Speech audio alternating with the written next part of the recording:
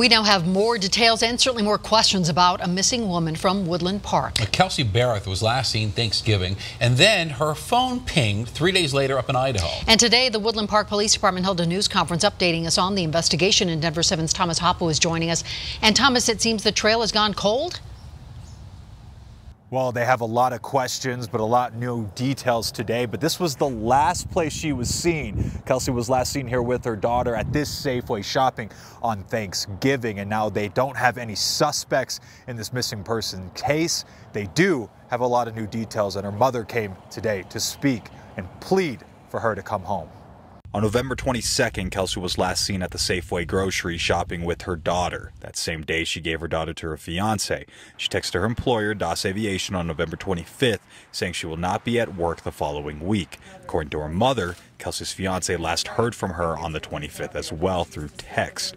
On December 2nd, that was when her mother, Cheryl, reported her missing. But on November 25th, her phone was pinged in Gooding, Idaho, 700 miles away. Cheryl did reach out to Kelsey's fiance, Patrick Frazee, and he called her back saying that he hadn't heard from her since November 25th when Kelsey texted him. Does Patrick or Kelsey have any connections in Idaho? Yes, that's where Mom lives. I'd just like to talk to you a little bit about Kelsey. She's not the kind that runs off. Chief Hodge says she was a pilot. Was there any indication that she may have flown off? Very good question. Yes, she is a flight instructor down in Pueblo. All airplanes are accounted for. There is no indication that she has taken off in an airplane and gone somewhere at this point. Like I said, she doesn't run off, and someone knows where she's at.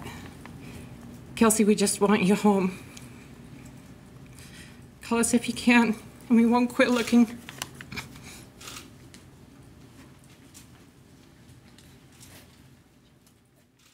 Patrick, not suspect in this case, right? At this point, he is the father of Kelsey's daughter, and we're going to leave it at that.